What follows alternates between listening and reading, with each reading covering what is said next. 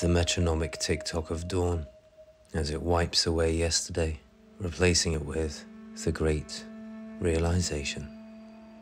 The blossom and the bees barely recognize spring. And wrapped up in idle hours, if we're honest, some of us are fine with it. And we're working from home, and we're exploring creative passions in our echo chambers, and we're reaching out for the facts. And community is where all the roads have led back. Funny how that should be. When lions are led by donkeys, a workforce shows valor through adversity.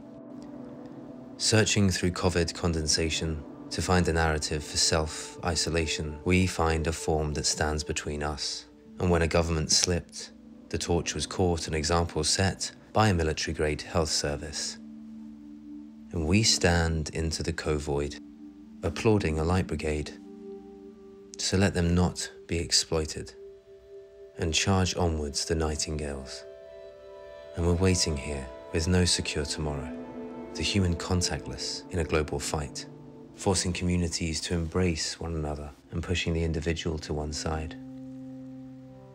And so begins a tiny song for midsummer.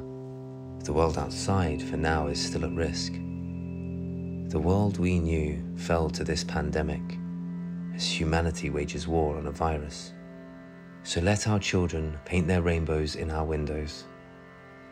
May we shelter them safe in quarantine, showing grace, patience, and understanding to find the meaning in the changes we have seen.